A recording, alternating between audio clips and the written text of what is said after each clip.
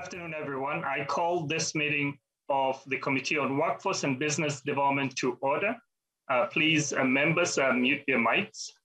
This meeting is being conducted pursuant to Rule 10.01.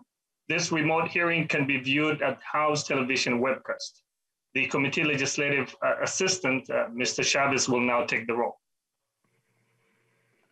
Chair Noor. Present. Chair Noor present. Vice Chair Jejong. Present. Vice Chair Jejong present. Lead Hamilton. Present. Lead Hamilton present. Baker. Baker. Davney. Davney. Frankie. Present. Frankie present. Greenman. Present. Greenman present. Haley. Haley. Present. Haley present. Jurgens. Jurgens present. Jurgens present. Koegel. Present. Koegel present. Katiza Watun. Present. Katiza Watun present. Olson. Present. Olson present. Tujong.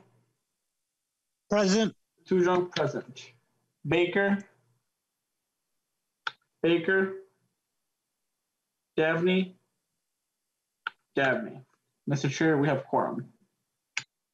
Thank you so much, Mr. Chavez.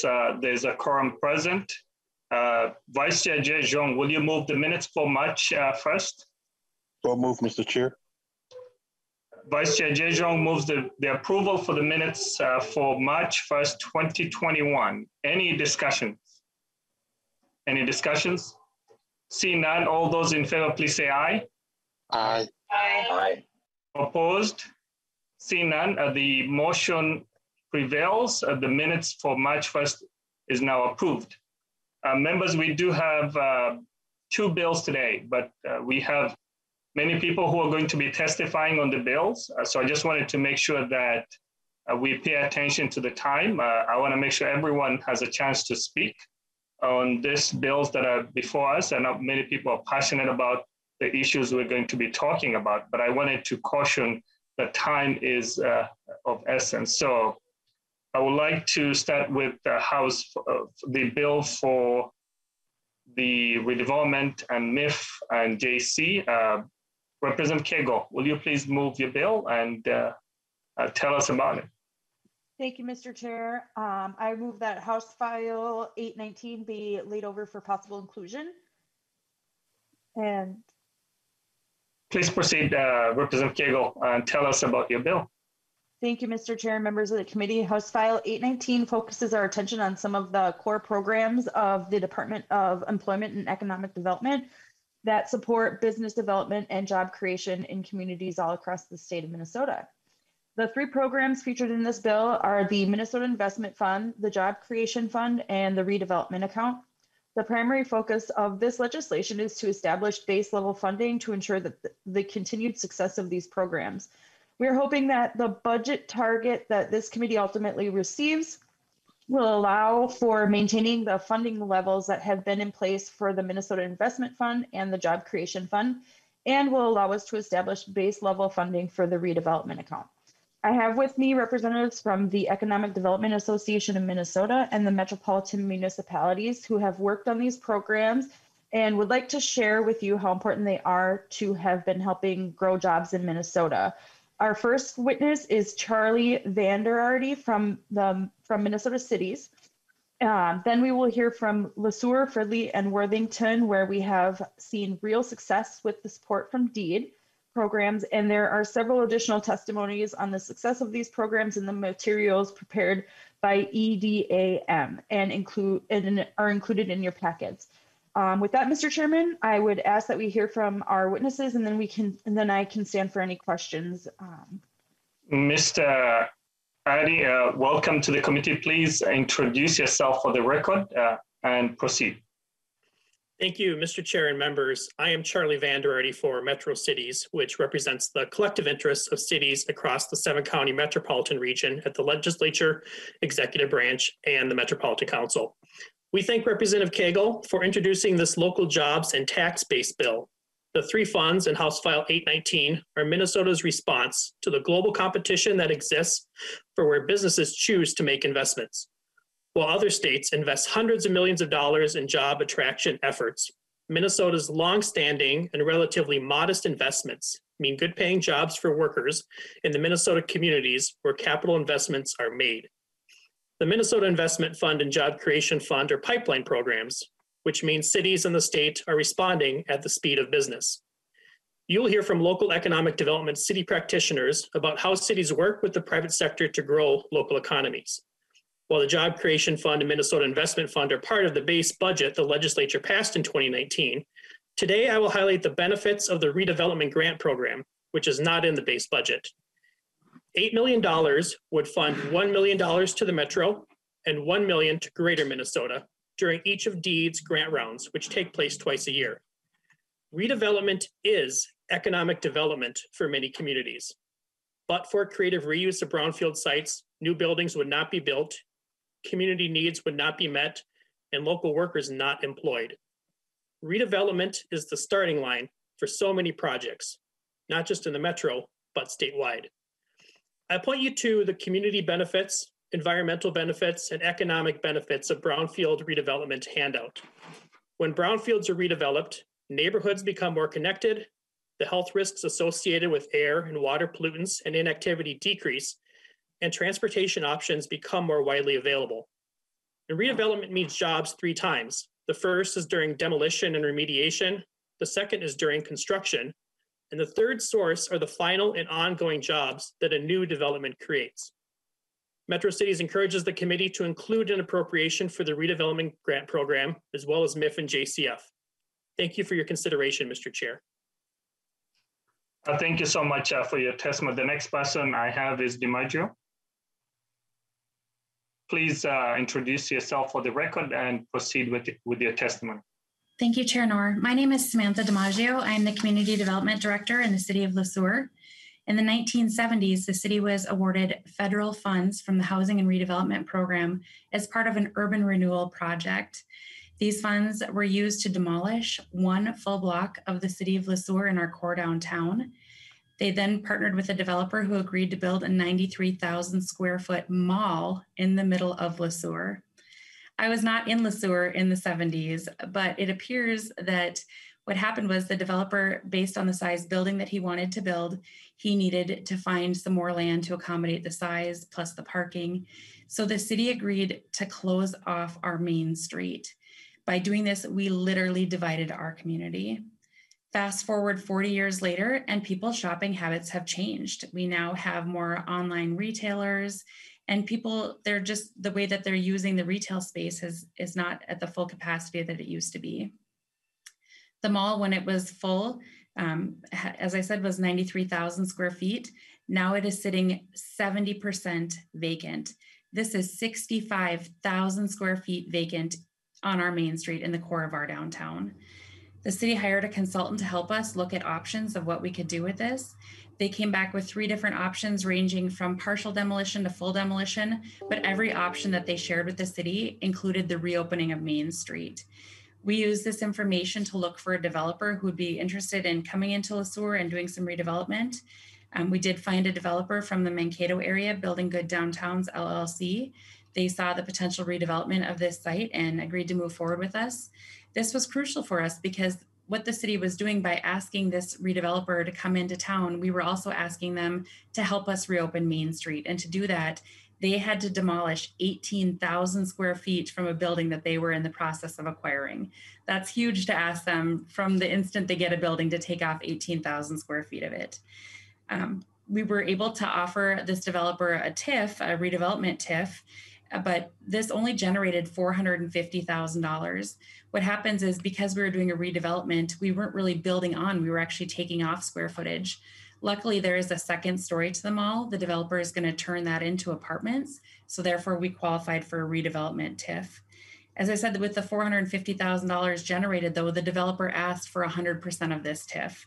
They needed it to move tenants, to do a new build out, to bring them all up to today's standards. This was a 40-plus-year-old building. Their costs are looking at over $4 million. So this left the city with a gap of our own because we needed funds to finance the demolition of that 18,000 square feet. We had to move utilities and we had to construct a new Main Street. We have about a $2 million gap. The city applied for deeds redevelopment funding. Unfortunately, we were not able to get it the first year we applied because they did not have enough funds. We reapplied a second year and thankfully we were awarded $857,000. This is huge for our city because we will still have to bond for about $1.2 million, but our city only has a population of 4,000 people. We are a very small community, and this is huge for us. You know, one thing that we were worried about is if we didn't get this funding and the developer walked away, what would happen to our city? When people saw this vacancy in our core downtown, they assumed our city was dying, and they were basically right. We were dying. Our population has been stagnant for years. Our school district has declining enrollment. We have some issues, but I've had people say the first thing I notice when I get into your town is it looks like your town is dying. You have this huge vacant building right in the middle of town. So this was just crucial for us to get these funds from DEED. Because of these funds, we are now able to retain 22 jobs. These jobs and these businesses are crucial for the city of LeSueur. I'm talking about a dentist's office, an orthodontics office. There's an optometrist's office, a pharmacy, a hardware store. These are for small town America, these are important businesses. And we now have potential to add new businesses in the redevelopment area.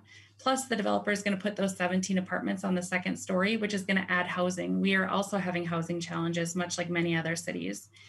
This has been a very complicated project, but I have to tell you how much the city of LeSueur truly appreciates the state of Minnesota's investment in the redevelopment grant program. I appreciate DEED and their staff, and this has been a huge success for our city.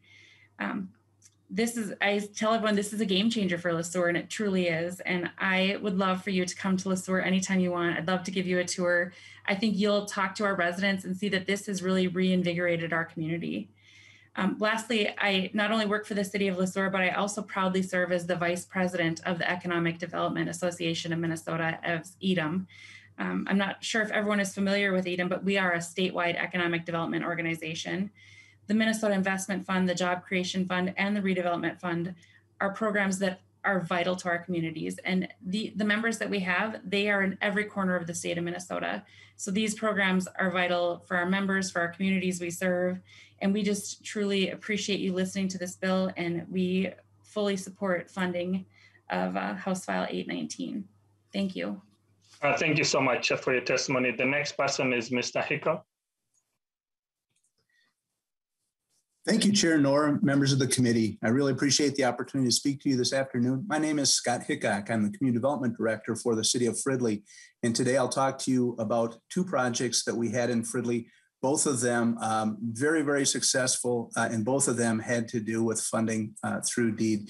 Part of this was through the redevelopment grant funds. The other part was through MIF. And I'll spend a little bit of time today very briefly to tell you about each one of these. Next slide, please.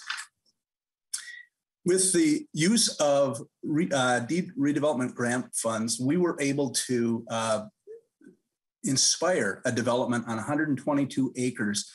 This 122 acres was a development that used to be the home of Northern Pump, later FMC, and BAE, British Aerospace Electronics, was the final user of that site.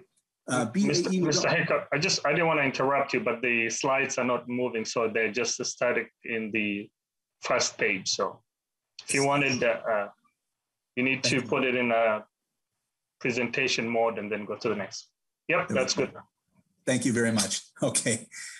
Thank you, Mr. Chair. Appreciate your pointing that out. Through the use of funds, we were able to, if I could back up to the last slide, please.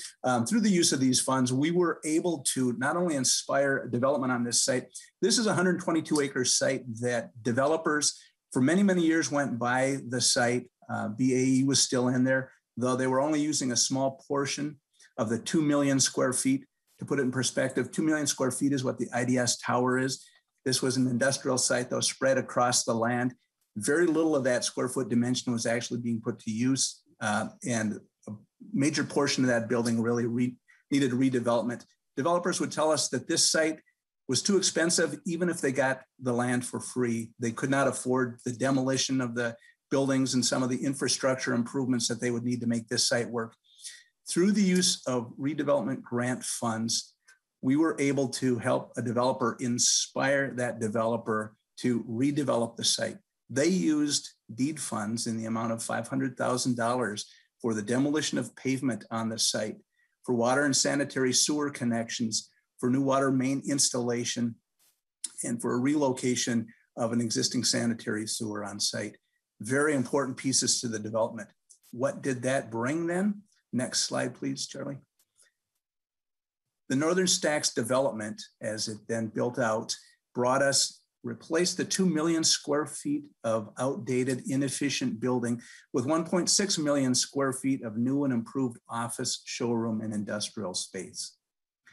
There were less than 400 jobs left on the BAE site when the developer took over this site and was inspired by these funds. Now there are over 2,000 jobs on that site, 1,600 jobs improvement. The site was valued at $13 million back when it was undeveloped or developed with this very underdeveloped state, a very large building without a lot of future potential. The site is now $113 million, an increase of $100 million in value, which is incredible. And that's to the tax base ultimately. And eventually heavy contamination was able to be cleaned up on this site because of these dollars that really inspired the growth. Charlie, next slide.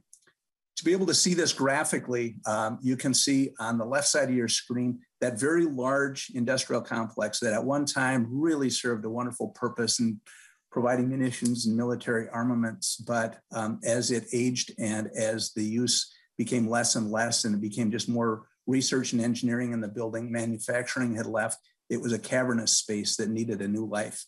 On the right side of your screen, you will see the 1.6 million square feet of new industrial. What's beautiful about this is that it's a really diverse industrial population in there. And by being a diverse industrial population, it really helps to weather economic storms. And it really provides us an opportunity to have a great mix of industry, new jobs, new excitement for the area. Next slide, Charlie. You'll see a before and after here. You can see on the left side of your screen what it looked like when developers said, we couldn't afford it if you gave it to us for free. We can't afford to tear it down, much less put any improvements on the land. On the right side of your screen, you'll see a glimpse of the end product that Hyde Development brought to this site, Paul Hyde and others. Really a beautiful end representation of what can happen with the inspiration of these funds and bringing about new and exciting architecture to the land. I always like to say that development begets development. And sometimes it just takes that inspiration to get the first spoon of earth dug out and much great things to follow. I'll move on to Myth.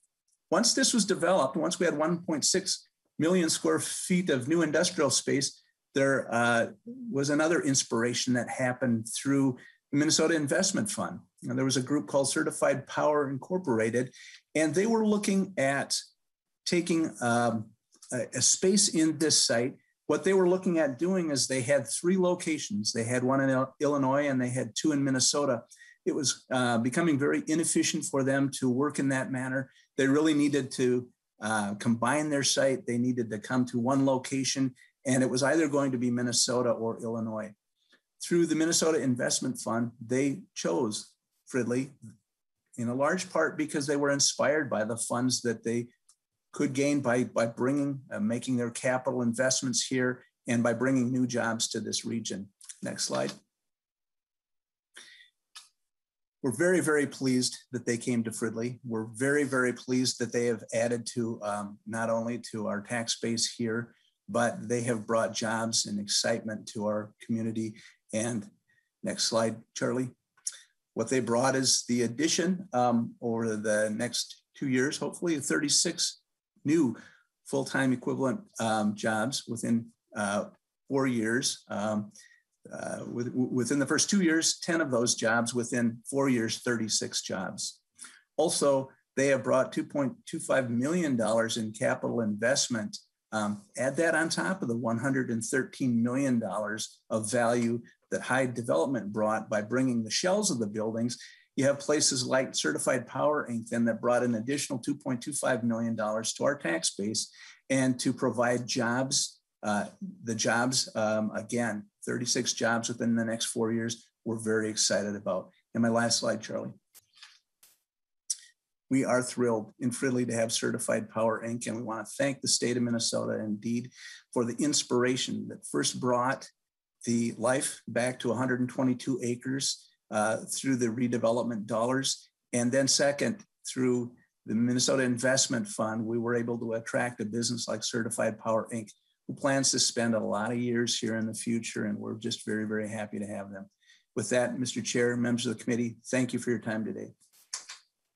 Thank you so much for your testimony. The next person last testifies Mr. Brisson.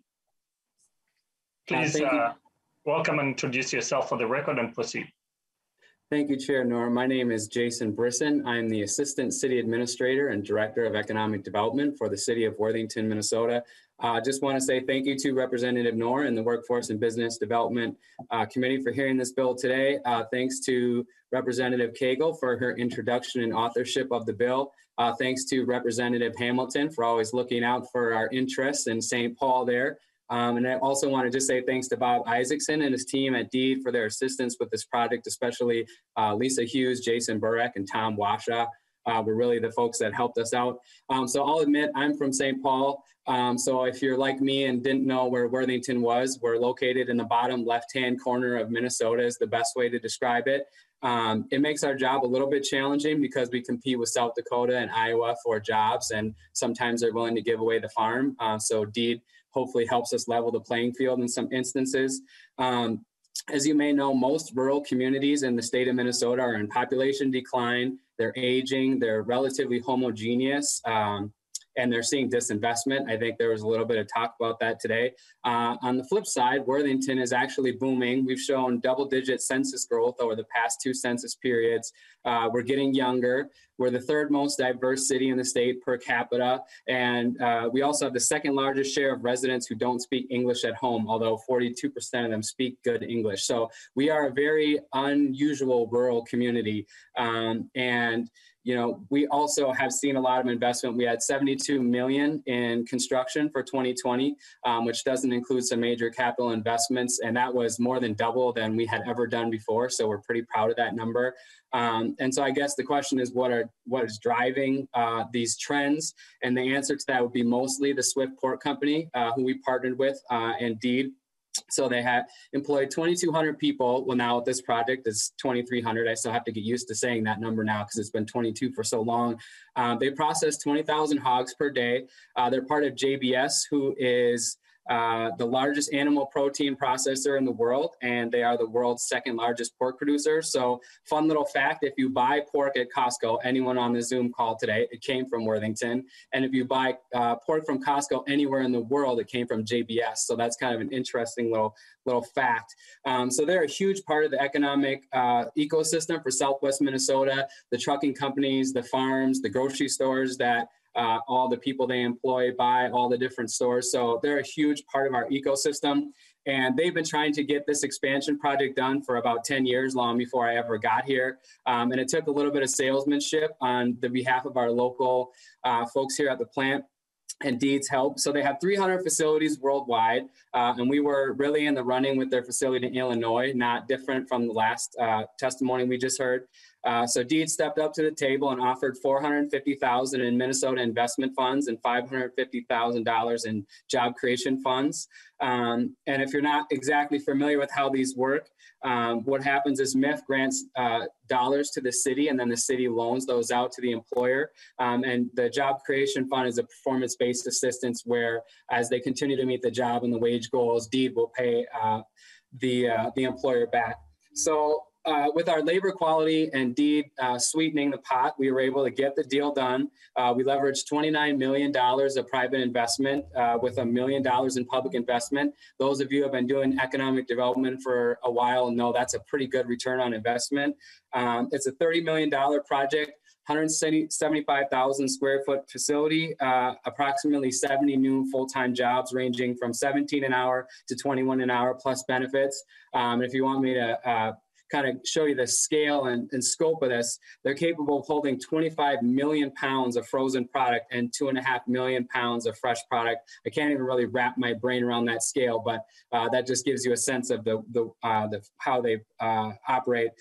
So I guess what the takeaway point is, this has been a huge success story for Worthington. I hope that these tools continue to be available for other communities so they can grow and thrive like Worthington. And I think you all are holding the purse strings. So I hope you hear that coming from my testimony today. And I'd just like to say thank you to Deed and thank you for the committee for the opportunity to speak to you today. Thank you very much. Thank you so much for your testimony. Members, any discussion? I know Lead Hamilton will be happy to know that his district was mentioned in the conversation as how these programs work. Any questions? I don't see any questions. Lead Hamilton, did you want to make a statement? Well, Mr. Chairman, thank you for just pointing that out. We're very proud down there, the city of Worthington, and nice job on your testimony as well. Thank you. Thank you.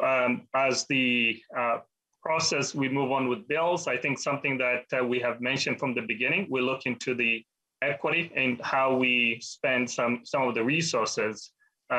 With closing remarks, Representative Koegel, as you renew your motion, can you tell us a little bit about how we will be able to put some equity into this program? I know we do have a small portion of it in the bill. I'm also looking for the long term, not just the brief assessment that we're doing in the bill today. Thank you, Mr. Chair. And so some of the equity language I worked on with Deed, and really this is just about outreach and technical assistance. I think, a lot of folks don't know that these programs are available. And then the application process tends to be kind of cumbersome. And so we wanted to make sure that we were making community aware of these programs, that this funding is available for them. And then if they needed any help applying, that Deed was there to offer them assistance. And so we applied that equity language to both the MIF and the Job Creation Fund. And I also just wanted to mention that my dad and my aunt both worked at BAE Systems. And so I actually was able to get security clearance for a day and did the Bring Your Daughter to Work Day. And that site is huge. People had bikes and golf carts to get around in. And so it's really neat to see how that facility has changed. And so, and I also think that Mr. Brissom highlighted some of the need for the equity language as well, because we want to make sure that folks from all different parts, from all different parts of the state and all different walks of life are able to access this and really start to, build generational wealth. And so that's really kind of where some of that equity language came in. Thank you, Representative Koegel. Renews her motion, House File 819 be laid over for possible inclusion. With that, members, we're moving to House File 600 with Majority Leader Winkler. Welcome to the committee. I just wanted to remind folks that we do have more than 15 individuals who sign up to testify. In case we don't get to you, because this bill has traveled throughout the House, so it's going to go to a next level. And I want to make sure that people just take 2 minutes. If you take more than that, I may cut you off. I don't want to be rude, but I just wanted to remind everyone, please keep your comments and testimony brief.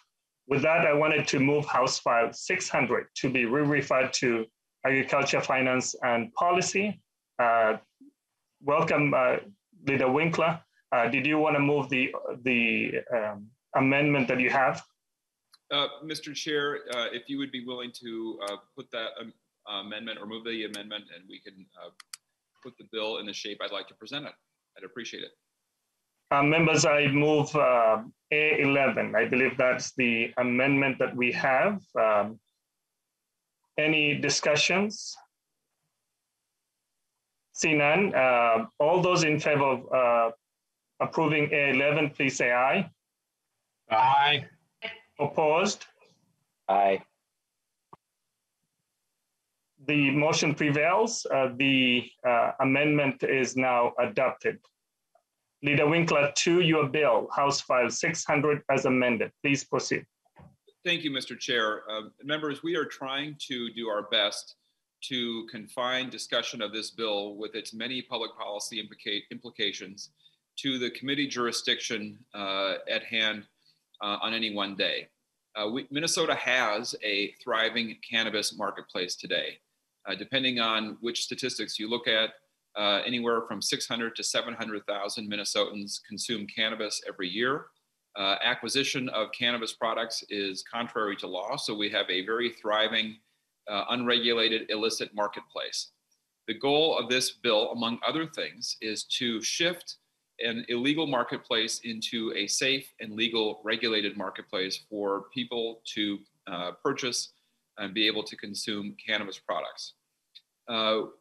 In doing this, and we can discuss the broader issues related to legalization, the inequity built into our criminal justice system, the ways in which African Americans in particular are targeted for unfair levels of policing, and we can talk about the health benefits and all the other reasons that legalization is on the agenda.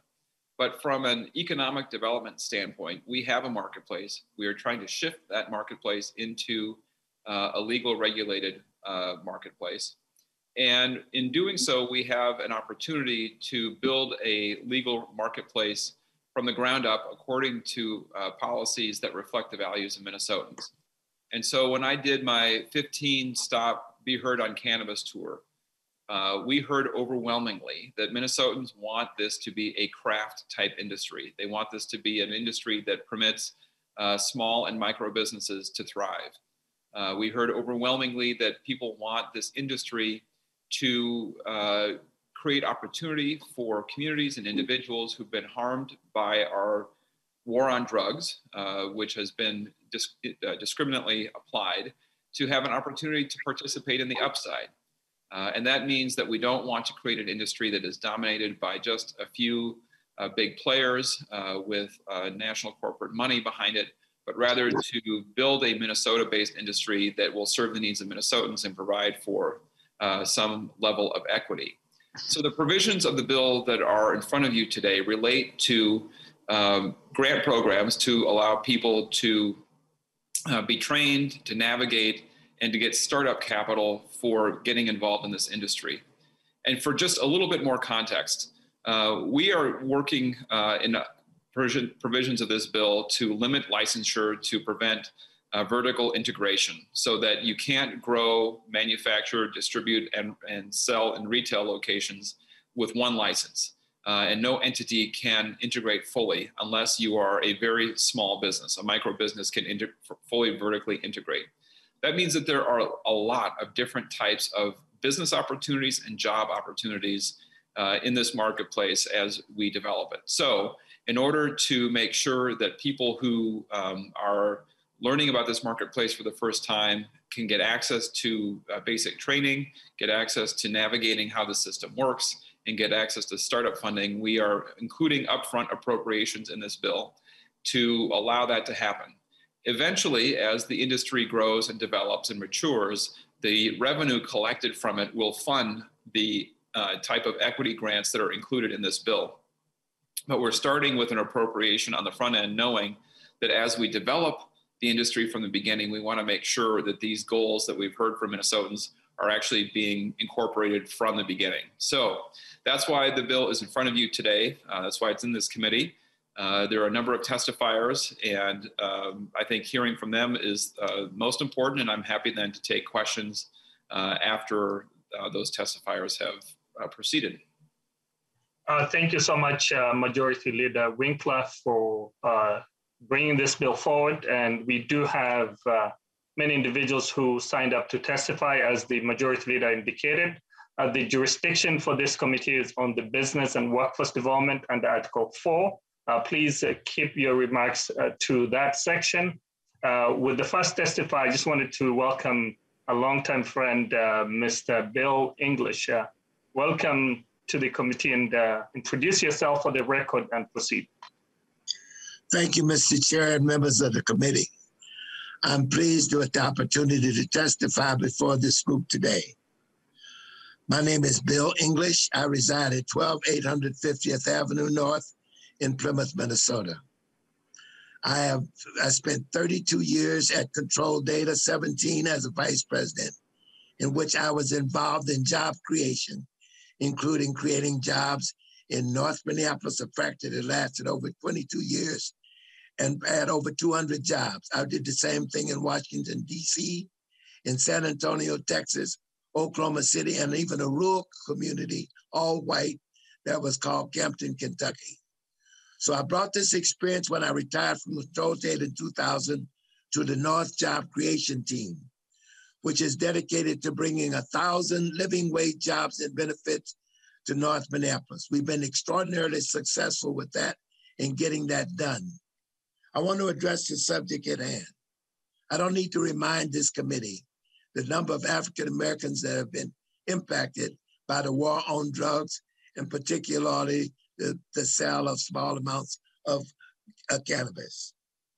But the impact that has had on jobs is twofold. Number one, many of our husbands and two working families, the men were locked up because low-wage jobs, and they'd be selling small bags of marijuana in order to survive. So it had a serious impact on that. This bill will create an opportunity with equity to boost the economy and allow our people to get involved in an industry that has shown nothing but growth, and create living wage jobs and benefits for a community that suffers the highest disparity in the country. I need not remind this committee that the New York Times pointed out that Minneapolis and Minnesota has the highest disparities in all levels, including workforce, pay, childhood deaths, and everything else, all these disparities. So this bill goes a long way of creating a vibrant economic opportunity for communities like North Minneapolis, as well as other communities across the state, where people of color in general and African Americans, American descendants of slaves in particular. This bill will give us a unique opportunity. So I want to thank you to proceed this bill and allow cannabis to stir up and improve the economics in our communities, because it is badly needed. And we deserve an opportunity given our overrepresentation in people who serve many years in prison for selling small amounts of marijuana. Thank you for this opportunity, and I'll answer any questions. Thank you so much, Mr. English. The next person is Dabney, the third.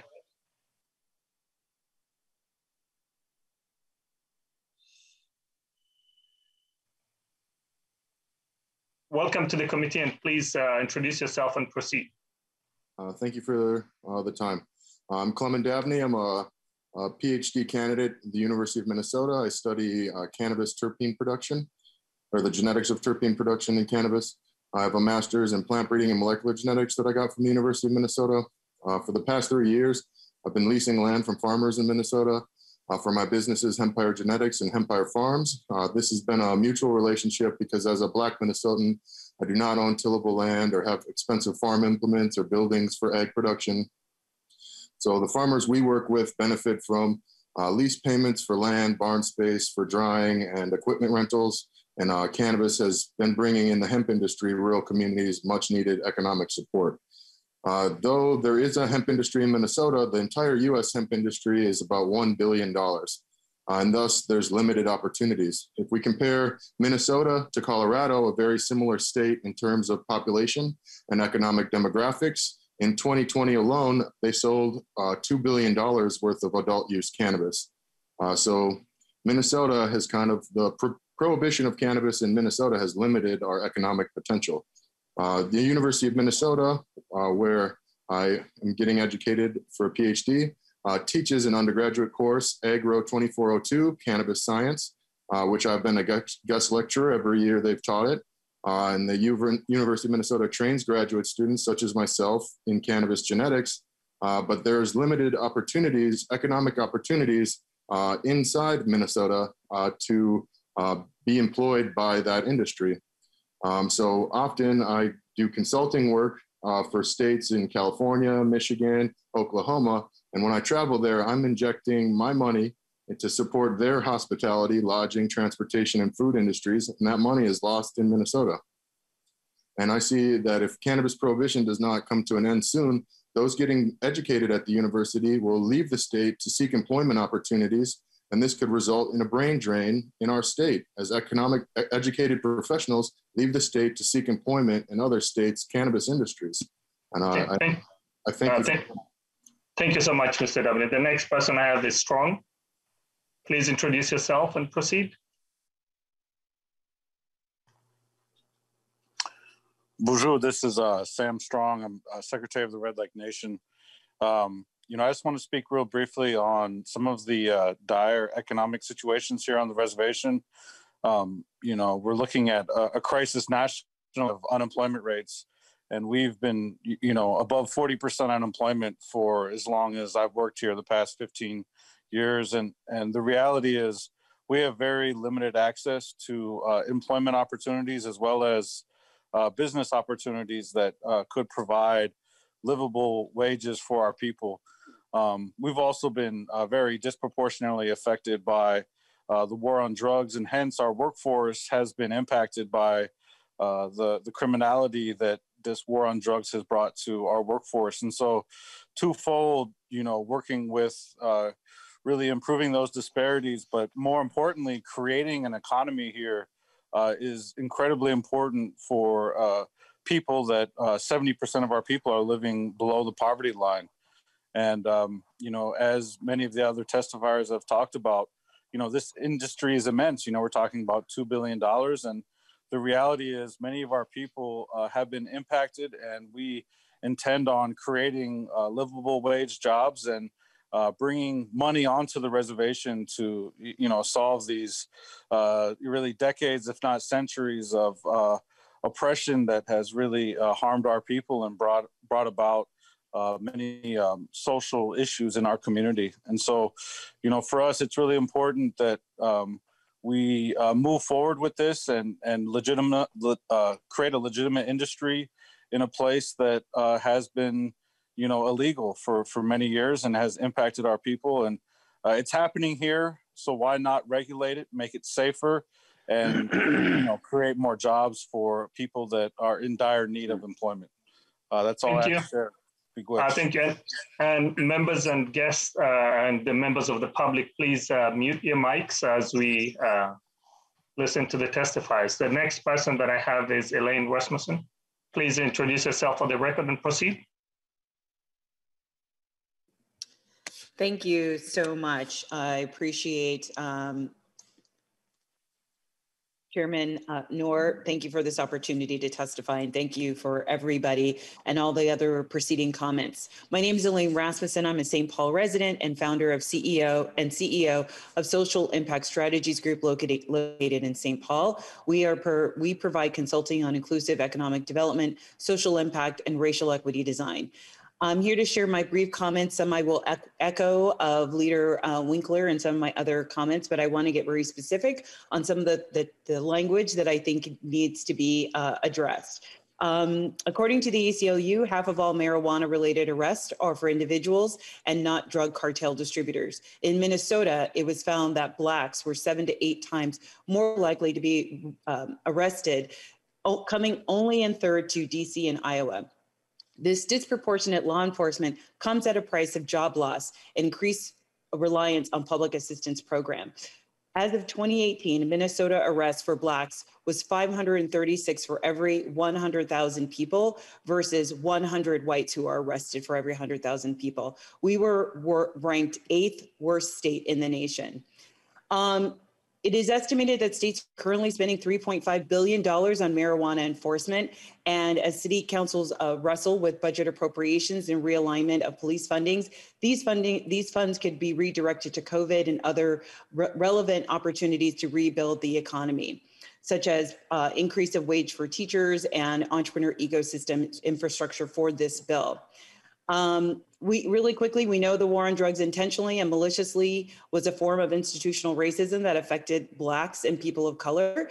John Ehrlichman, counsel to Nixon, basically said, quote, "We know we couldn't make it illegal to be against Blacks, but getting the public to associate hippies and marijuana with Blacks and heroin, then criminalizing them both heavily, we could disrupt those communities. We could arrest their leaders, raid their homes, break up their meetings, and vilify them night after night on the evening news.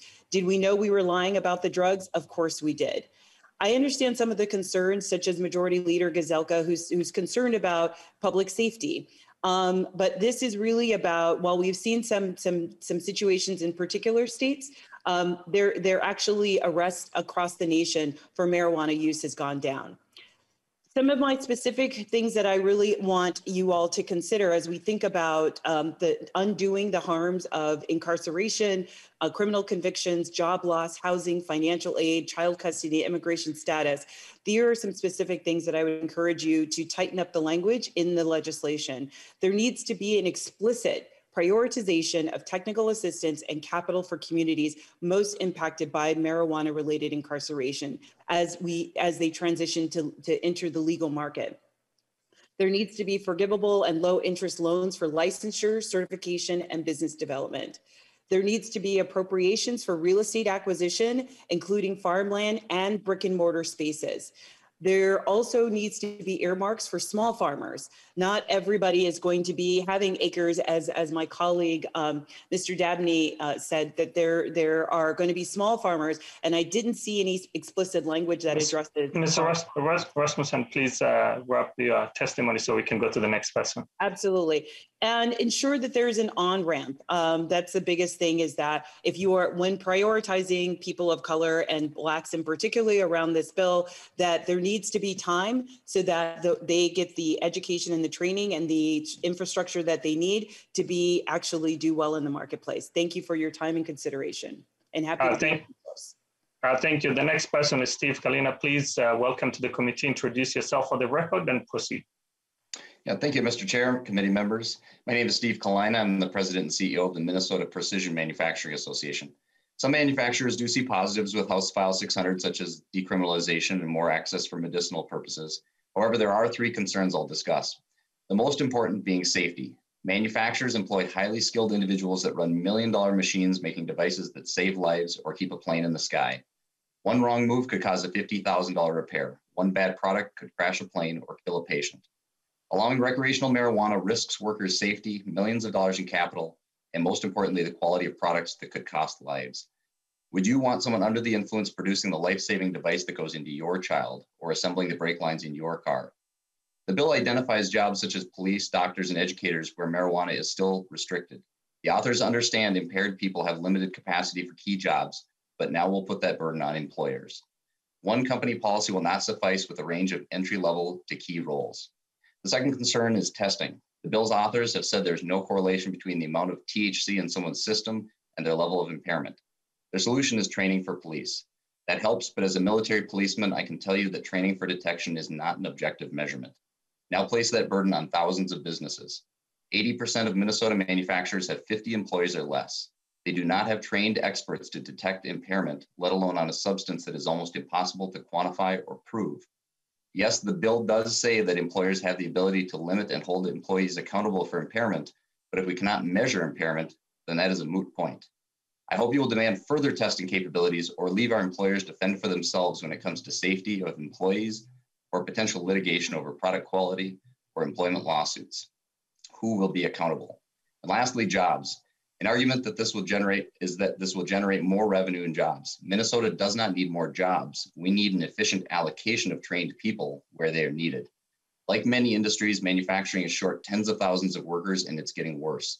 We have precision machining jobs paying $70,000 to $80,000, and we have lots of those jobs available today.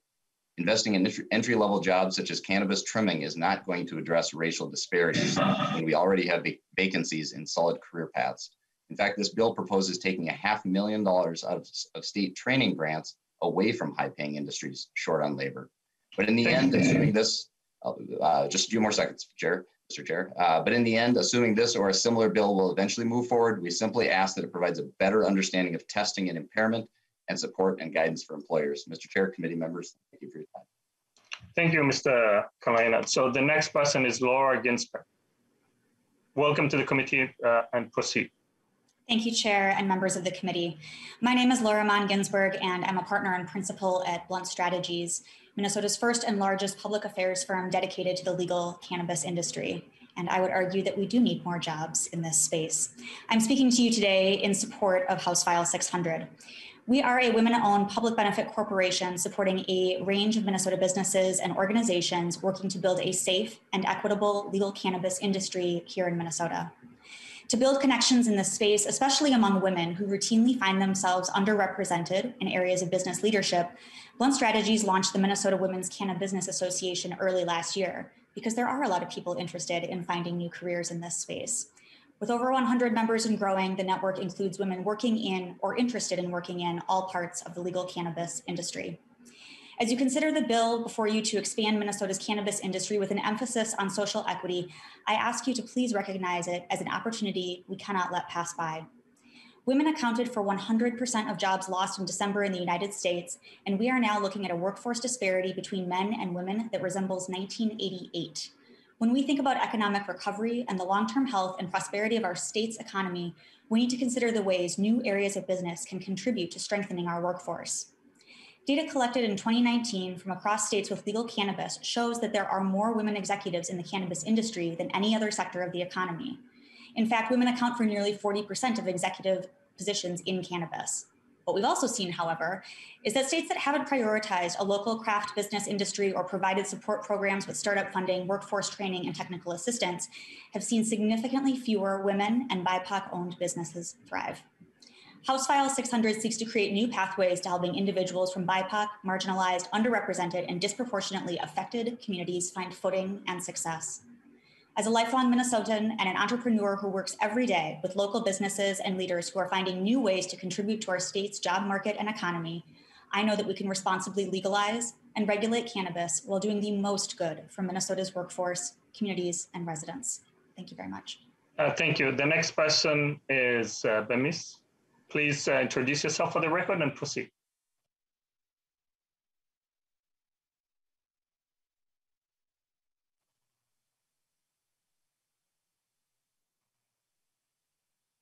The next person in line is Dr. Kazma. So please welcome to the committee and introduce yourself for the record and proceed. My name is Carter Kazmer. I'm an emergency physician. I've worked clinically in the Twin Cities' largest referral centers and trauma centers over the last 9 years, and I'm an expert in diagnosing and treating life-threatening conditions and medical emergencies. To be clear, cannabis does not precipitate either. I hope to clarify today whether, from a medical perspective, there is sufficient danger posed by the recreational use of cannabis to justify any response on the part of our law enforcement organizations. The simple answer is no, but comprehending that answer is complex considering our policy towards cannabis is one that since its inception has been informed by alarmism, ignorance of the physiology of cannabinoids, and disregard for the lived experiences of a majority of law-abiding citizens who have either previously used or currently used cannabis. The quickest path to the truth lies with simply listening to your patient. In doing so, one quickly realizes our patients know what all physicians know deep down, that our government dishonestly classifies cannabis as addictive, equally dangerous as heroin, and more dangerous than cocaine, methamphetamine, and prescription opiates and sedatives. They know its responsible use doesn't deserve a fine, a court date, jail time, or a criminal record. They know cannabis used responsibly is a mild intoxicant with no dose capable of causing death or disability. They know that as with alcohol, tobacco, prescription, and over-the-counter medications, high-calorie foods, and social media, there exists the potential for abuse, but with education and moderation, this risk can be easily mitigated. They know we need supportive physicians who embrace education and harm reduction to help those with certain medical and psychiatric conditions make healthy decisions.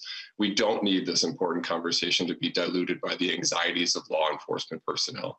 I'm sure they would agree that their talents are better spent preventing and solving serious crimes than advising the public on the finer points of medical toxicology. We have before us a historic opportunity to once and for all build an informed, reasonable, and compassionate cannabis policy in our state. For a minority of you, this may seem to be a tough decision, but let me assure you it's the obvious one. Please vote to legalize cannabis in the state of Minnesota. Thank you so much. The next person is Gallagher. Please welcome to the committee, introduce yourself and proceed. I think that's me, Tom Gallagher. Mr. Chair, thank you. Sorry, that's correct. Go ahead, Mr. Gallagher. Okay, actually, you have the correct Irish pronunciation, so I credit you for that. I go with the American incorrect pronunciation normally, so thank you. I'm a criminal defense attorney in Minneapolis. My firm is Gallagher Criminal Defense. I'm associated with Minnesota NORML and Republicans Against Marijuana Prohibition. I've been asked to briefly comment on the issue of marijuana DUI, and I believe my article has been submitted into the record on that. But I'll just hit a couple high points, spotlight a couple bullet points on that. One is that the argument that we shouldn't legalize because there will be an increased risk of DUI marijuana is largely based on a false premise that nobody uses marijuana now, and if it's legalized, suddenly a lot of people will be using it. Obviously, that's false because many people already use marijuana, and most people who try marijuana, in fact, 80% or more of the people have tried it, and only about 15% are regular users. So most people don't like it, don't continue to use it. Unlike alcohol, most people who've tried alcohol become regular users defined as one use or more in the past 30 days. Is marijuana DUI a real problem? Maybe not.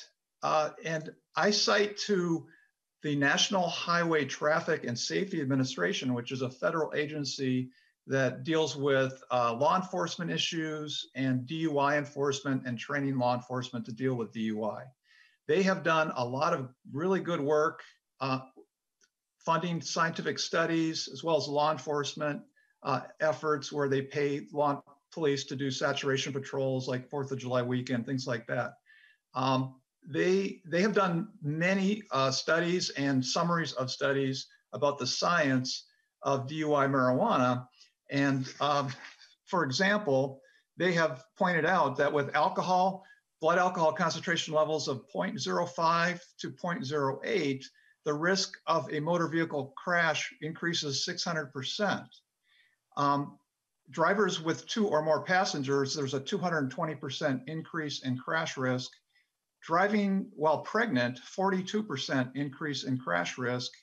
Acute cannabis intoxication meaning very intoxicated on cannabis, up to a 40% increase, which is similar, basically the same as the increased risk of talking with a hands-free cell phone, which is currently legal in Minnesota. So apparently the risk of driving with a hands-free cell phone is an acceptable risk in Minnesota, even though it's an increased risk of crash. And that is the same risk that highly intoxicated people on cannabis present. So it really, Gallagher, yes. If you can wrap your testimony so that we can go to the next person, please. Okay, well, I will wrap it there and just offer to answer any questions. Thank you, Mr. Chair. Thank you so much. The next person is Mead. Please introduce yourself for the record and proceed.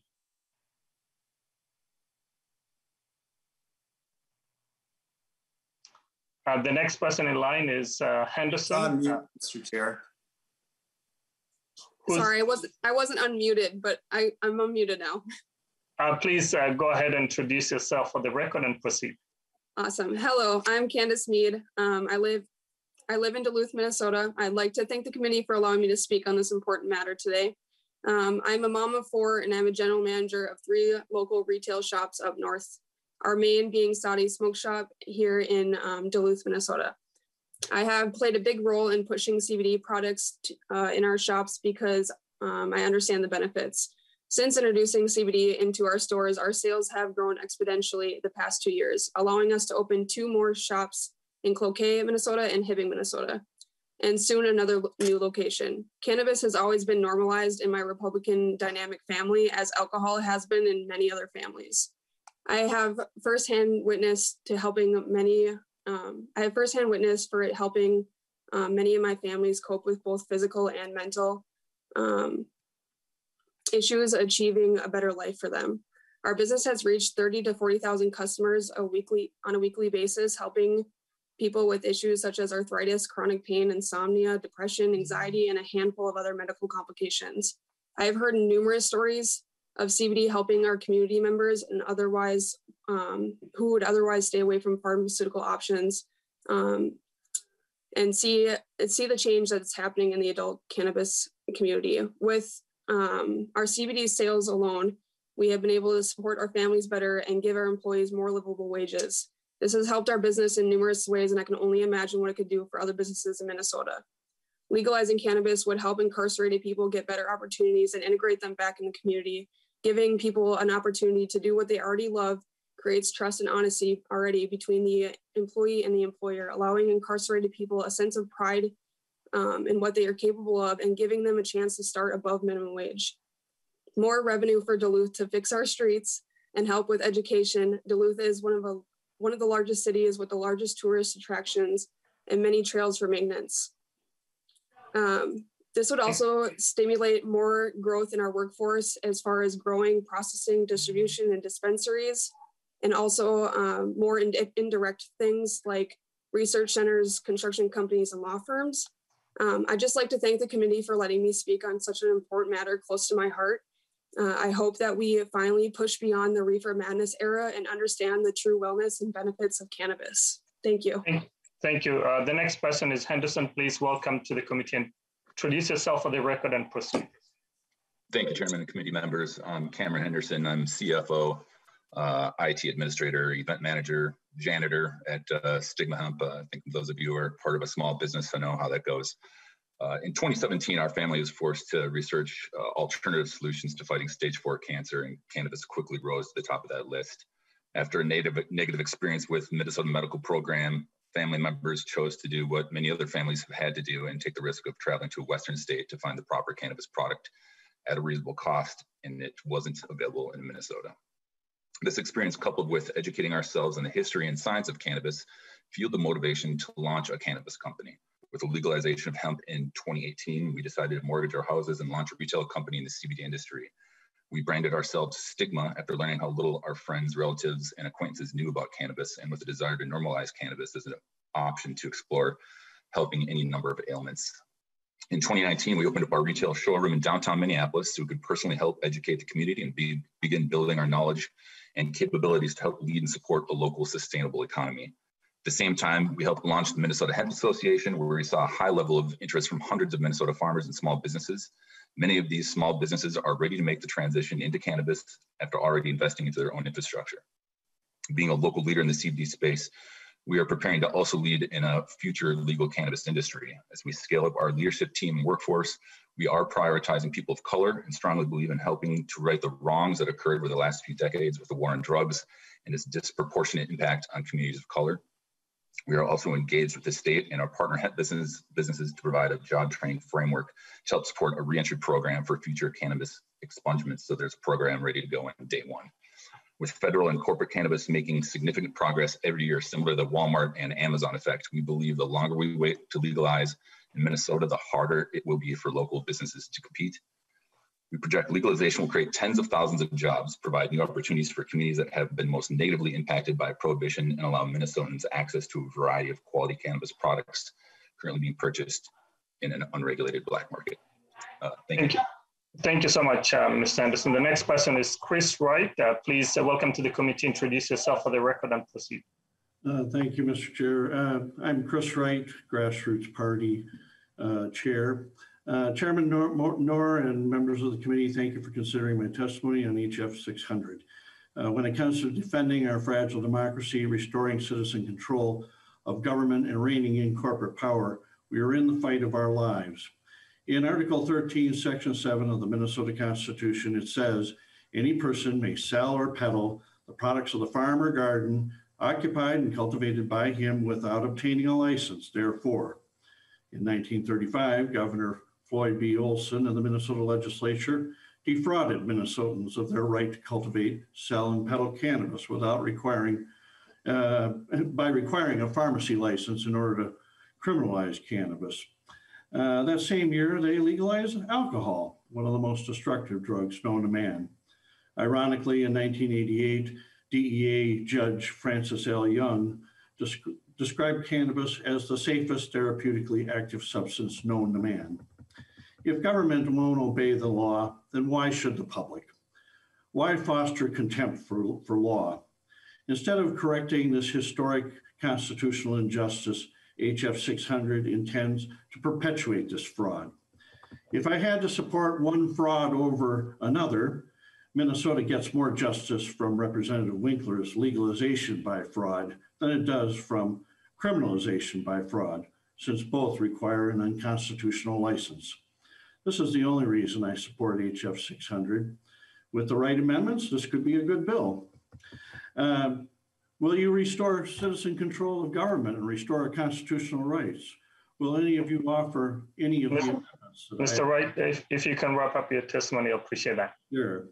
Well, there is no equity if only the wealthy investors and the, you know, if only wealthy investors can sell and peddle, excluding the poor and the sick and so on. The only way we can get equity is by restoring our rights under Article 13, Section 7. Mr. Chairman, the hearings on this bill are important and historic. I urge adoption of my amendments and to consider my extended remarks. Thanks. Thank you. The next person is Liska. Please welcome to the committee. Introduce yourself for the record and proceed. Mr. Chair, unfortunately, they had to step off and they are not on the call anymore. Thank you. The next person is McStott. Please welcome to the committee. Introduce yourself for the record and proceed.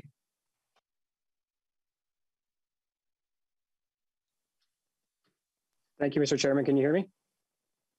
Yes, we can hear. Please proceed.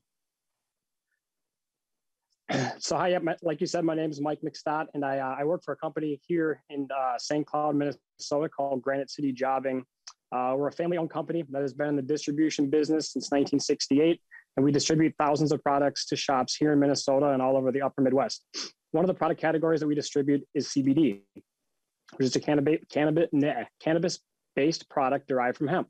CBD product sales for our company have grown by over 400% in the past 3 years, and about 4 years ago, we weren't selling to any shops, and now we sell to over 600. If it's working like this for us and in our business, I can only imagine what it's doing for other businesses all over the state. Cannabis legalization will have many benefits, but the most important may be the economic benefit. We all know it's been a very difficult year with COVID, civil unrest in our state, and economic uncertainty. We as a company have personally lost dozens of our retail partners that couldn't afford to keep their doors open in this past year, from Thief River Falls to Bemidji, all the way down here to St. Cloud, Rochester, Albert Lee, and hundreds of cities in between. I see cannabis as a glimmer of hope that can absolutely help us to begin repairing this state, repairing our great city of Minneapolis, and help many of our business owners and their employees. I'll close by saying that I've been very lucky to live a life of relative privilege, but I'm also very, very motivated by the economic gaps that exist in this state. Immigrants and Black and minority operators represent about 90% of our current retail partners here at Granite City. I'm thinking about people like Cotter and Andre and Asir and Kamira and all of the different strong men and women that have worked extremely hard to build their businesses here in Minnesota.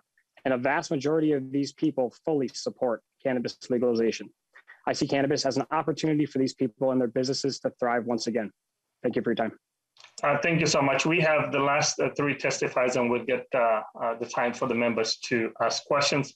Roxanne Diedrich, I believe that's the next person. Please welcome to the committee. Introduce yourself for the record and proceed. Hi, I'm Roxanne Diedrich. I am owner and partner at EnviroStar. We are based out of St. Cloud, Minnesota. We started out as a spray drying manufacturing company, and we now provide spray drying ingredients. For the last 4 years, we've been working very closely with hundreds of cannabis companies across the United States and across the world. We've been an R&D facility for them. Lots of extractors send us their CBD material, and then we turn around and we create water dissolvable powders and water miscible liquids and send it right back to them. I'm here to talk about how much money me personally as a company sends out of this state every single year. Even this week, we are packaging sample material and we're spending $10,000 out of state just on sample material. It's money that we're basically giving away. And it's the auxiliary companies that we need in Minnesota will be huge for the cannabis industry in Minnesota.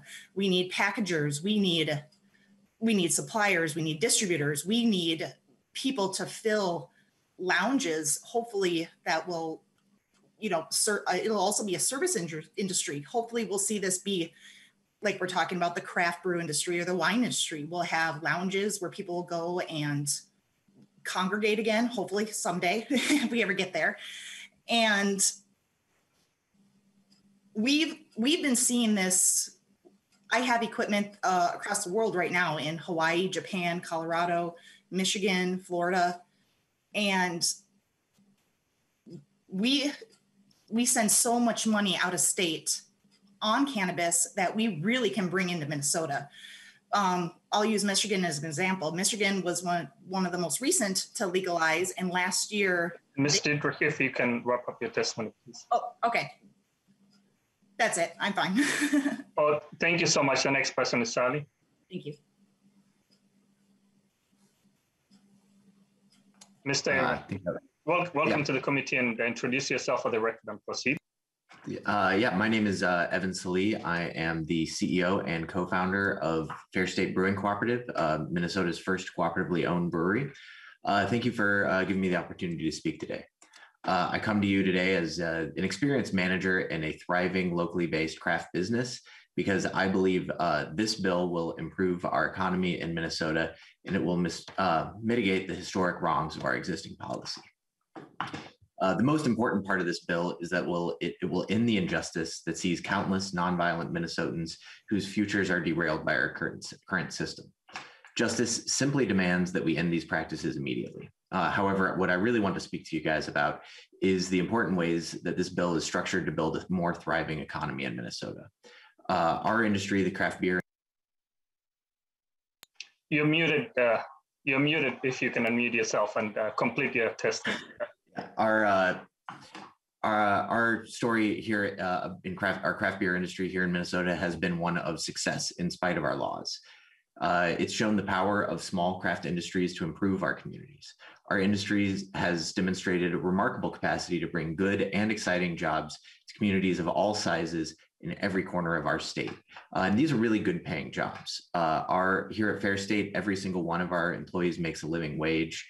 And I know that we treat our employees in a really, really forward-looking and high manner. And this is one thing that I think our industry is known for and is certainly getting better for.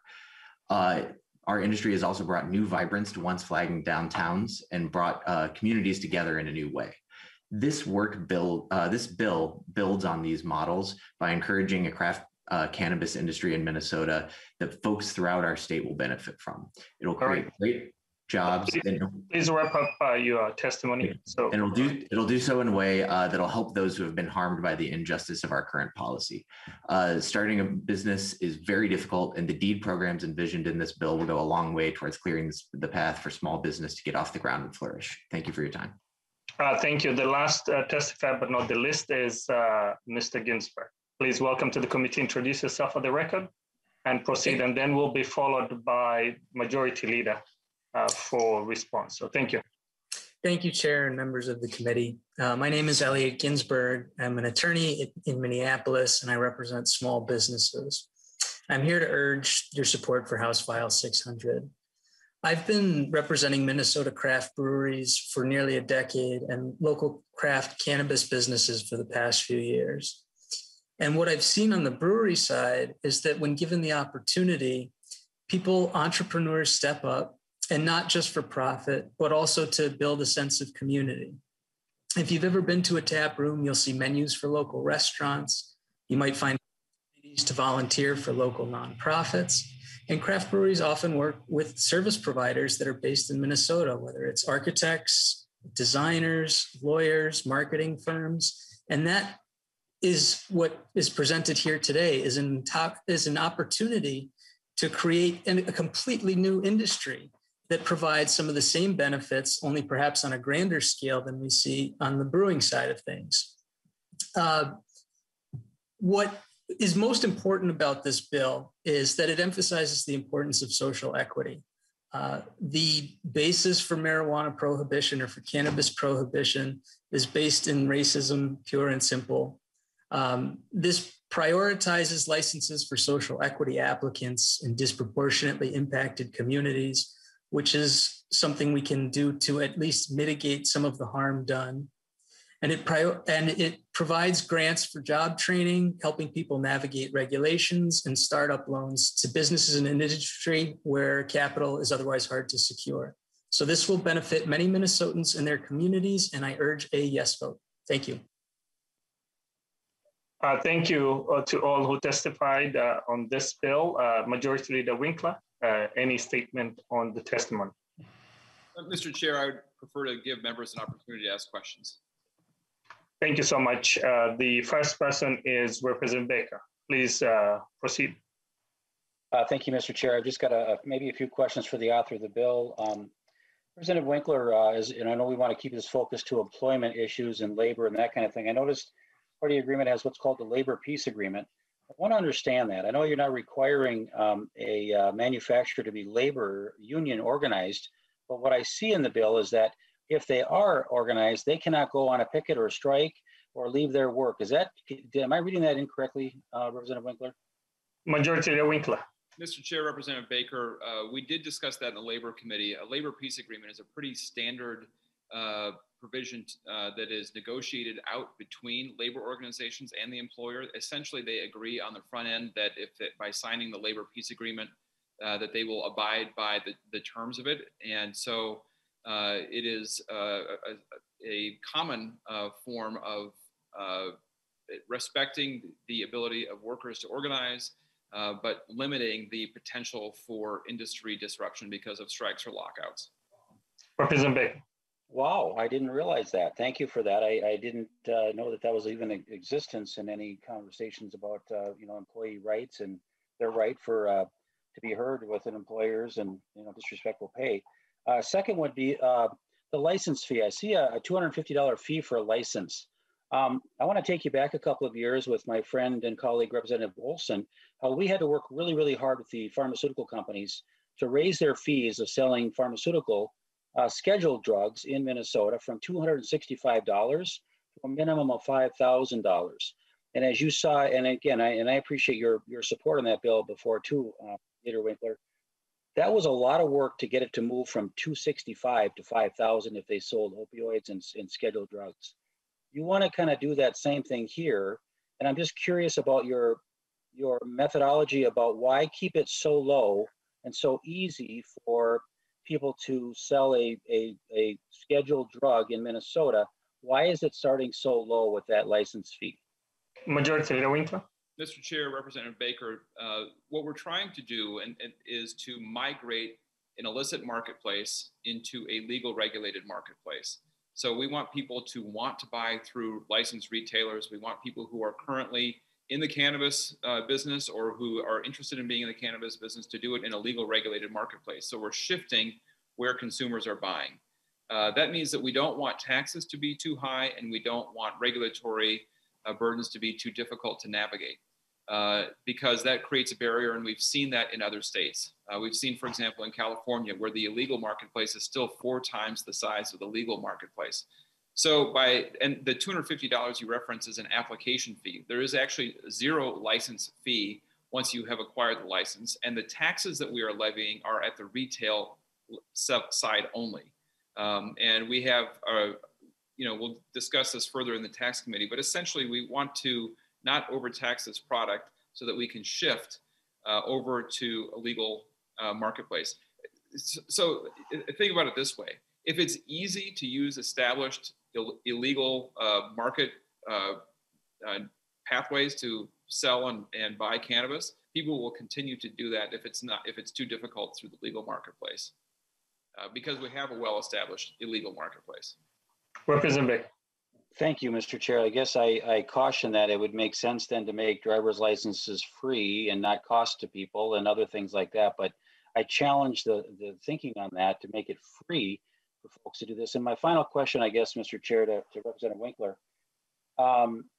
is that as an employer now, if I have a worker come to work and I think is under the influence, according to your bill, I cannot terminate them if they take a test and it shows that they are positive of marijuana. But I can't terminate because I have to have a second test to verify that. You know, we've come a long way with testing in Minnesota. The COVID testing doesn't work that way. If I'm dinged with a positive test, there's no second chances. Why is that different in this rule for an employer, knowing that they could hurt themselves or others on the line, like we've heard from other testifiers today? Why are you making it so difficult for employers to have to do a second test in order to keep their workplace safe? Majority Leader. Mr. Chair, Representative Baker, I think unfortunately, I think there is some confusion about the testing provisions in this bill, and some of the testimony we heard today was not accurate. If you, for example, have a safety sensitive position in your business, you can have a essentially zero tolerance position on cannabis, just like you can on any other a drug that could put you under the influence. So anything that is safety sensitive, anything that is regulated by the federal government, like in transportation, continues to be regulated by the federal government. What the bill does is create a system where, and this would be true for any other kind of substance that can affect your mood. If you are under the influence or you are in some way unable to effectively perform your duties at work, the employer can then get a test. What the bill does not allow you to do is to have a screening for all employees at all times for any cannabis in your system and then use that as a bar for employment. So it sets up a two-step process. You have to, assuming it's not safety sensitive and that it's consistent with your workplace manual, the code of conduct that you write as an employer, if it's as long as it's consistent with that, you have to be impaired and you have to test positive for cannabis. So it's not two tests, it's just a two-step process. The next question is, did you have a follow-up by Representative Baker? Oh, Representative Frankie. Mr. Chairman. Representative Frankie. Thank you, Mr. Chair. Thank you, Leader Winkler. You know, I was going to try to limit the scope of my questions, but with some of the testifiers and where my passion lies, I guess I'll try to keep it to jobs, and I'll put it this way.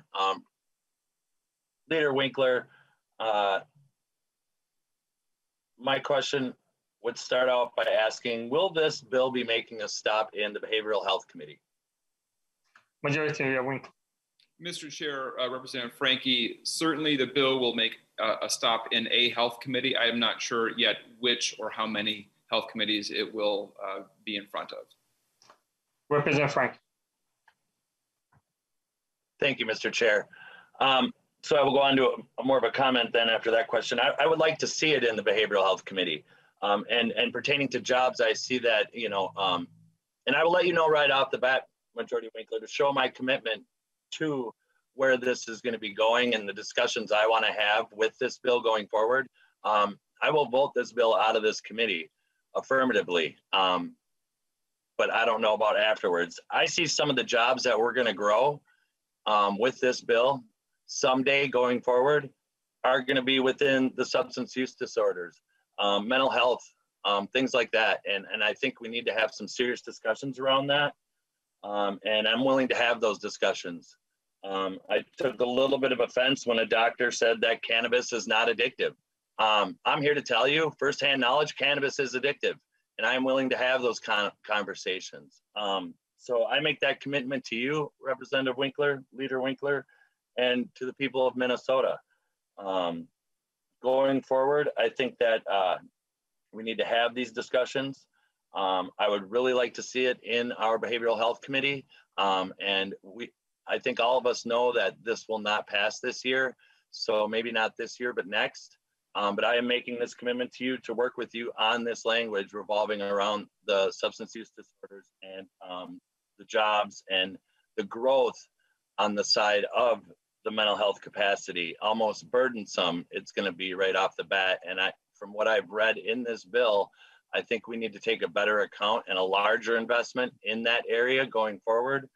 And those are my comments. And I hope to hear from you at some point on this, Leader Winkler. Thank you very much.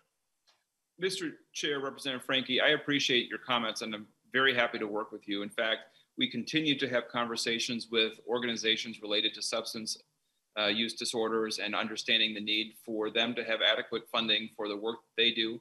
And so as we approach health committees where we will dive into those in greater depth, I'm more than happy to work with you on amendments to the bill, some of which we already have planned and I think you probably would support. I do just, and I know this is not the topic of the committee, I just think it's important to distinguish between substances that are, it's possible to abuse and to use to excess, and those that are physically addictive. And that's the distinction between different ways of defining the word addiction with respect to cannabis. Thank you, Majority Leader Winkler and Representative Frankie. The next person is Representative Jungers. Thank you, Mr. Chair. I have a few questions. First one is driving under the influence of alcohol is determined by blood alcohol content of 0.08 or greater. What's the equivalent for driving under the influence of marijuana, and where in this bill can I find that? Majority Leader Winkler. Mr. Chair, Representative Jurgens, alcohol is highly unusual as a substance that can affect your level of impairment. There is a very high correlation between a specific measurable blood alcohol content and the level of impairment for people. Cannabis is very different and is similar to other kinds of mood-altering substances in the sense that the amount that it takes to affect your level of ability to drive a car, for example, varies greatly by individual. And so there is really little correlation between the amount of THC in your body and your level of impairment. What's, I think, important to note is that is also true for other kinds of legal substances that can impair your ability to operate a motor vehicle. So I think it's, in this case, it's not, reasoning by analogy, assuming that what's true of alcohol should also be true of cannabis is simply not the case. What we do in this bill related to driving is to train and provide funding for training for drug recognition experts, police officers who are trained to recognize impairment, similar to the way that they would recognize impairment for other kinds of prescription drugs, or because you're overly exhausted, or for any other reason that can make you less safe behind the wheel. Thank you, Leader Winkler. I just wanted to make sure that we focus on Article 4, which is the jurisdiction of this committee. We have a few minutes left, and I'll be asking Mr. Chair, in all due respect, though, the testifiers were talking about the bill in general. So I think that we have the same purview to be able to talk about the bill in its entirety too. So my follow-up question. Go ahead. I will be adding an additional 5 minutes just to make sure that we vote this bill out of the committee. So go ahead, Representative Jogger. Well, actually, Mr. Chair, I move that we lay House File 600 on the table, and I request a roll call. A motion has been requested by Representative Jones to lay this bill on the table. That is a motion. There's no discussion. I'll ask the clerk, Mr. Chavez, to take the roll.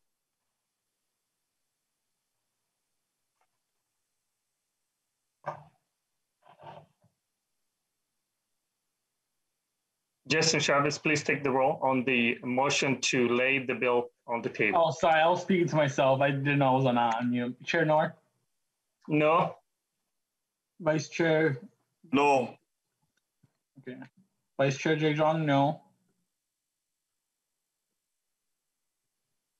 Lead Hamilton? Aye. Lead Hamilton, aye. Baker? Baker, aye. Baker, aye. Dabney? Daphne, no. Dabney, no. Frankie? Frankie, aye. Frankie, aye. Greenman? No. Greenman, no. Haley? Haley, aye.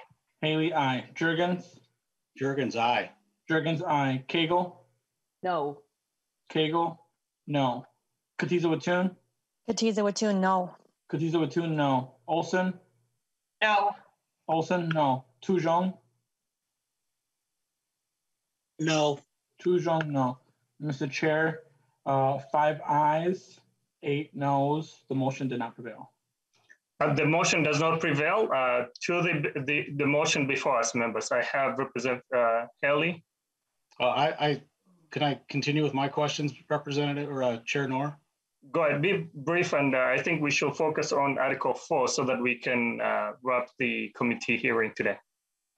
Go ahead, Representative Jorgens. Well, we've heard testimony that the number of Minnesotans that are incarcerated for marijuana crimes, of those that are incarcerated, do we know what percentage agreed to plea bargains in those cases in exchange for dropping charges for guns, robberies, or other more serious crimes?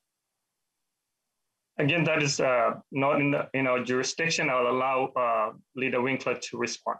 Yeah, Mr. Chair, Representative Jorgens, obviously the impact, the public safety impact, the incarceration impact of our current prohibition policy is discriminatory.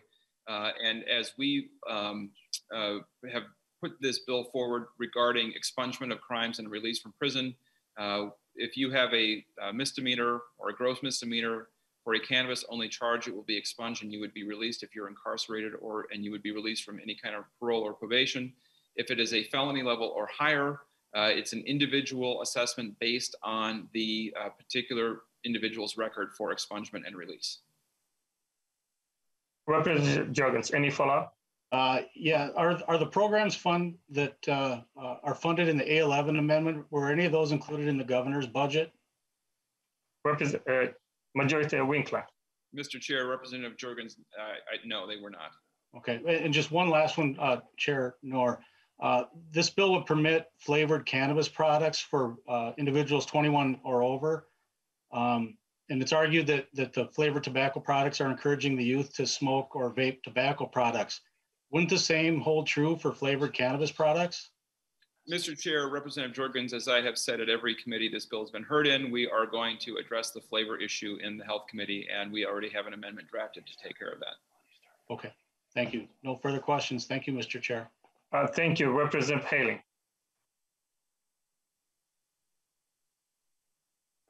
Thank you, Mr. Chair.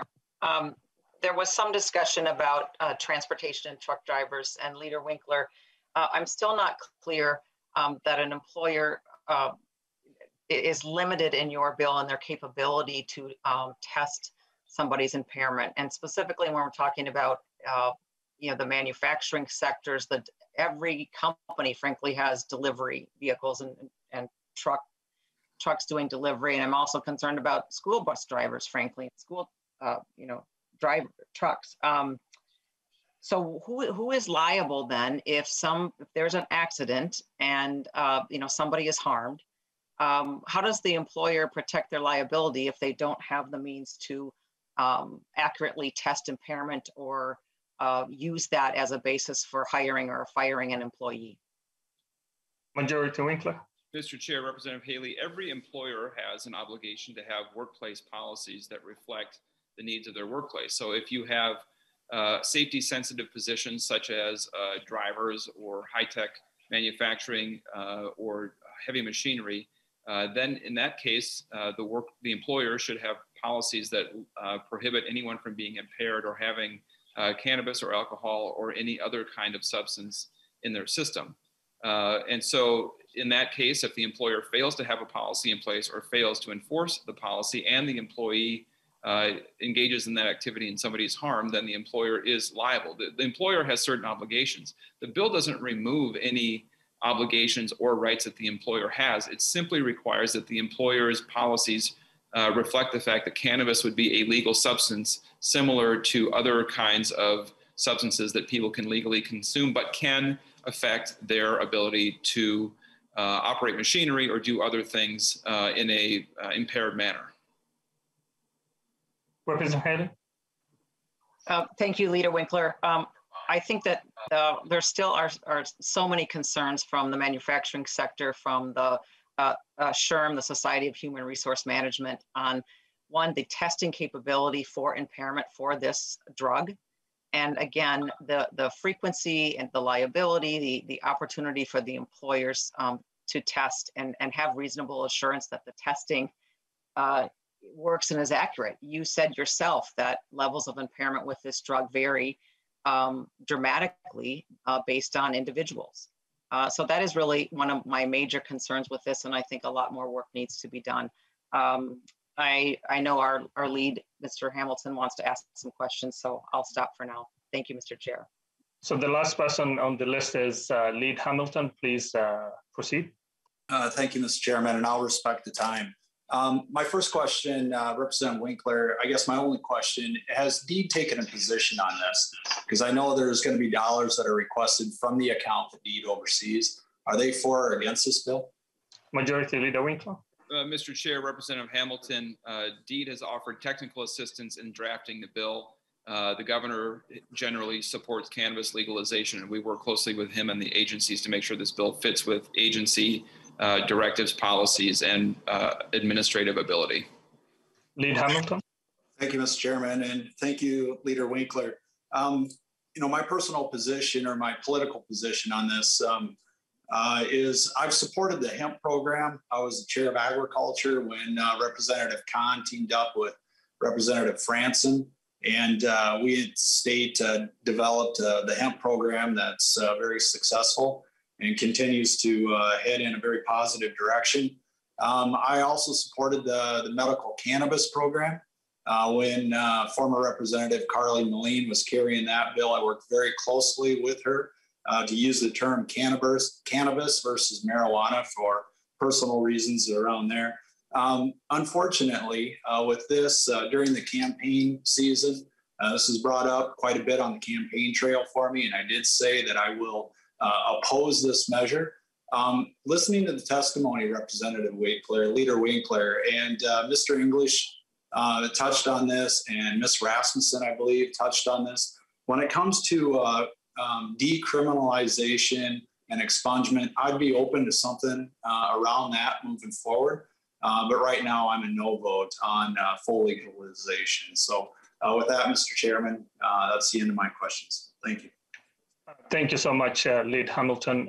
To Majority Leader Winkler, any closing statement before we take the vote? Mr. Chair, representatives, thank you for your time today. We have a cannabis industry in Minnesota today. It is unregulated, it is dangerous for many people, and it creates deep inequities along racial lines in Minnesota. By passing this bill, we would actually create a legal, regulated marketplace that creates opportunities and jobs for Minnesotans, and I would ask for your support today. Thank you. I renew my motion, House File 600 as amended to be referred to Agriculture Policy and Finance Committee. The committee legislative assistant will take the roll. Chair Knorr. Aye. Chair Knorr, aye. Vice Chair Jejong. Aye. Vice Chair Jejong, aye. Lead Hamilton. No. Lead Hamilton, no. Baker. Baker. And you gotta keep. Dabney. 2 and 3. 2 and Dabney votes aye.